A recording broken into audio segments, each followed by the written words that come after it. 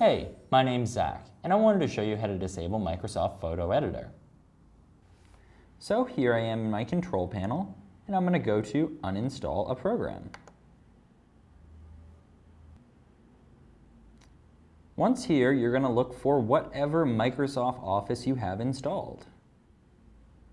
I have OneNote installed, so I'll click that. And don't hit Uninstall, hit Change. You can X out of this, and the dialog box will pop up right here. So now that the OneNote dialog box pops up, you would hit Continue. Make sure you have Add or Remove features checked, and hit Continue.